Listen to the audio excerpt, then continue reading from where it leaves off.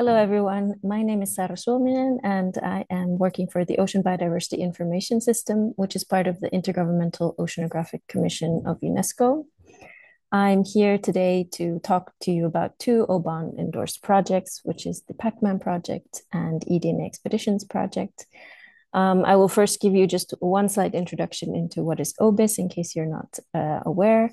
Then we'll talk a little bit about the two different projects and especially what we have been working on this year. And finally, just one slide on what eDNA data in OBIS is and what our future plans are for that.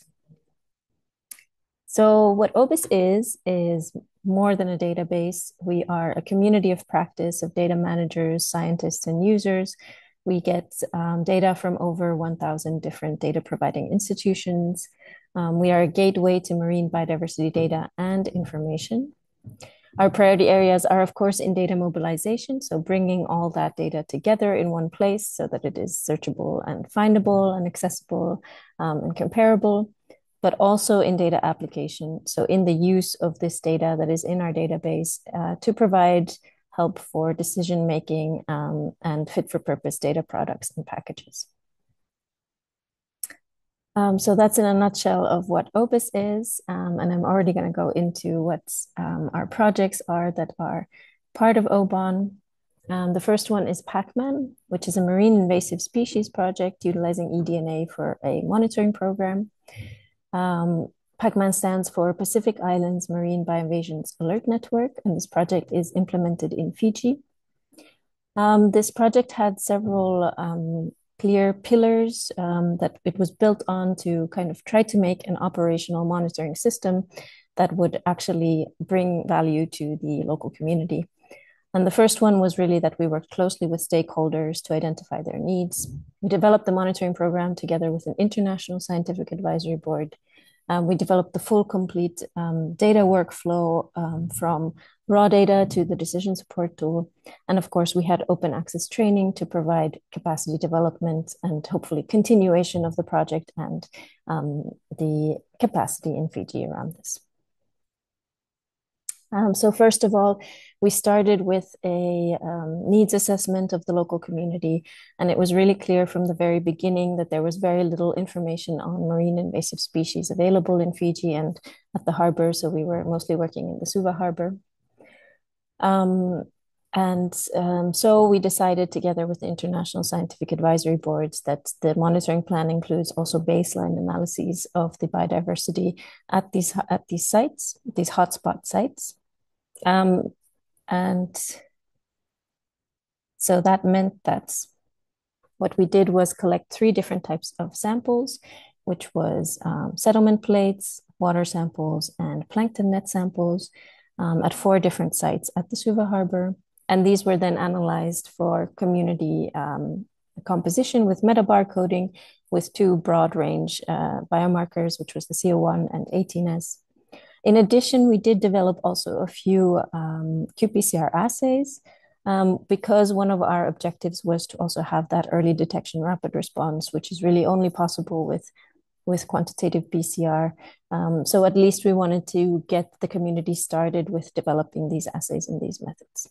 And all of this field work was implemented by our partner at the University of South Pacific, who developed the actual field workflows and implemented them. And our work at OBIS really focuses, of course, on the standardized data management and the data workflow. So from the PacMAN monitoring campaigns, we record the field data and the specimen data to Bluetooth data management platform, where it is easily accessible through APIs. The raw metabar coding data is submitted to NCBI and is analyzed through our own bioinformatics pipeline directly into Darwin Core archives. So this is the data format that OBIS uses in our database. This means that the final formatting step is integrated already into the analysis.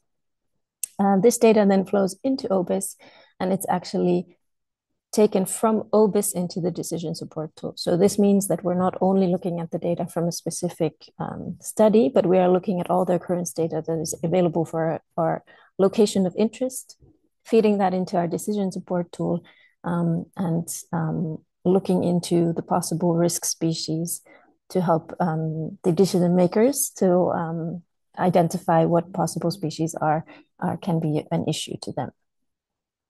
The risk analysis is based on the likelihood of an invasion and the probable severity of the expected impacts. So we are looking at known invasive species, but also species that are not from the area, but are from similar thermal ranges that could possibly become an issue to the area. As you can see here, all of our workflows are open access. So the PacMAN bioinformatics pipeline is on GitHub and can be easily accessed and used from there. And in addition, all of our workflows for the decision support tool will also become available. Now, just to show you a short look at what this will actually look like. So this is really the newest version of the decision support tool that I got from our data manager, Peter Provost, yesterday. And you can see, for example, the risk analysis for the tunicate Didymnum perlucidum in Fiji. And this map clearly shows where the species is known and is known as invasive. So we can see that in Western Australia, it is considered invasive. And now we have our first detection in the Suva Harbor in Fiji. And it's something that we would highlight in this decision support tool so that the local managers can go and investigate further what the situation is in the Suva Harbor. We had multiple other possible invasive species detections as well from the eDNA. And here we have not been very selective. So we list many potential species, but we do indicate that the confidence has been low. For example, the risk is possibly low, and we indicate that there is a status that you should still review it, right? So here you can filter through what you're interested in, and of course, probably look at the very high risk ones first and evaluate if you need to investigate this further. So we really try to showcase this as the first line of information, but not be too selective in what we add here, because it's important for you to get that information of any possible invasive species if they potentially are a high risk for the environment that you are trying to manage. And of course, this PacMAN decision support tool is intended to be able to be used in many different areas of the globe. So it's not only linked to Fiji and the program that we have there, but as I mentioned, the data is taken from OBIS, so this can actually be used in many different locations and can be adopted. And we have the pillars that are needed to build such a monitoring program available. So we have a nice experience here of building a program together with the local community that I think might be interesting for other areas as well. And then on to our next project, which was the eDNA Expeditions project. This is a global citizen science eDNA sampling campaign. And so here we developed a very simple sampling kit, which was just a syringe and a filter. And we sent 20 of these around the world. So 20 to each location. And the local communities themselves developed a sampling day together with either school children or other local communities to go out and take samples from their Marine World Heritage sites. And you can see here some pictures of what this looked like in different parts of the world. And there are also more pictures and stories from these different sampling campaigns on our websites. So so far, we have done 22 Marine World Heritage sites. The sampling was conducted in, 2022 and 2023. We shipped in total 550 eDNA kits to these sites, which I think we got back 400 that we were able to sequence in the end. So there were, in fact, a few sites where the political situation either didn't allow sampling or sending the kits back. So that's the reason why we have a few less than what we sent. And training was done really just by video calls. We had also a training booklet and different training videos to enable this sampling.